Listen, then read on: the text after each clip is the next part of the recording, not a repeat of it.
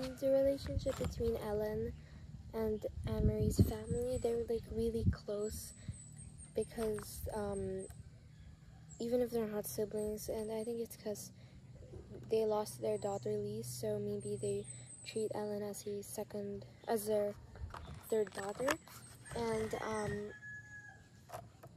they're like really close, and that they would do anything for Ellen because like how they're just risking their lives so that they could protect Ellen and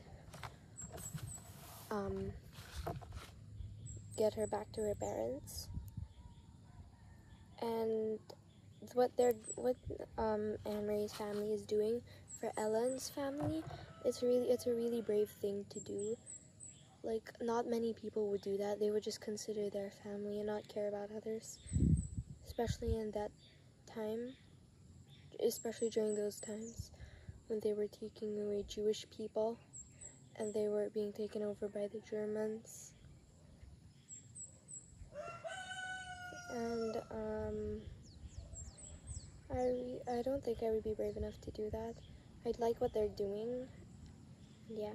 And I think they created the lie about Great Aunt Bertie because they needed to find a way to distract everyone, or like the German soldiers, from knowing that they're actually taking Ellen's family to them and things like and stuff like that, yeah. And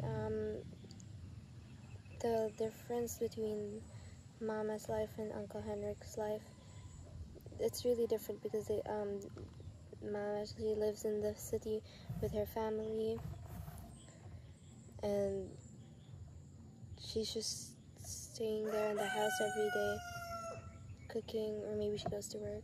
And Uncle Henrik, he wakes up really early in the morning to milk the cow and to go fishing.